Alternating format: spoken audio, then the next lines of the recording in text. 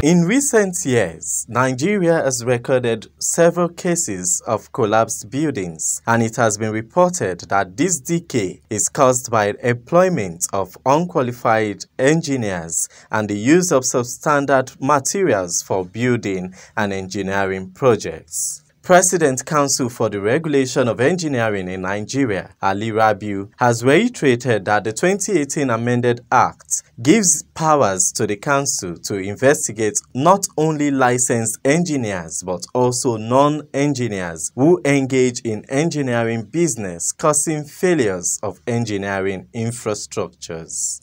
He said this while addressing members of property and infrastructure correspondents in Abuja on the successes of the regulatory body in the year 2020 and investigations aimed at tackling quacks in the engineering profession. I want to assure you that many of the investigations we have carried out recently know of building collapses.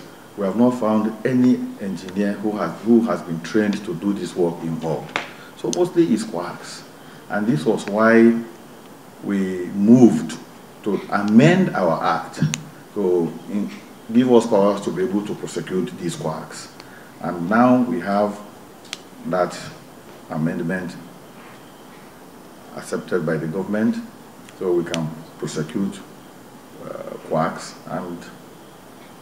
But first of all, we have to carry out investigation to determine the extent of involvement of such people in any collapse. According to him, during the year 2020, Council carried out some aspects of its core mandate, one of which is the registration of engineering personnel and firms and accreditation of engineering programs in Nigerian universities and polytechnics.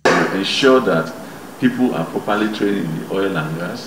We have engaged, in fact we have gotten MOUs from the ministries, like they just concluded Federal Ministry of Council on Works by the Federal Ministry of Works, and where they agreed in principle to start engaging all engineering students and even graduates of engineers as apprentices in all federal government projects.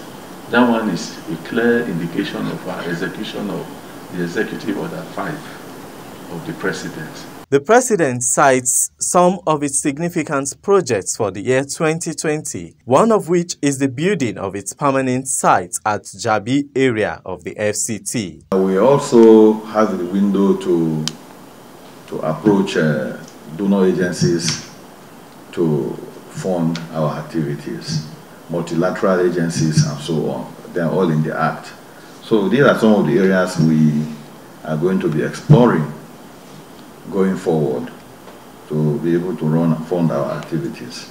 Meanwhile, the Ministry of Works and Housing at the just concluded National Council of Works in Port Harcourt, Rivers State, approved the placement of engineering students in all federal contracts. Following Shoa Degoke, Core TV News, Abuja.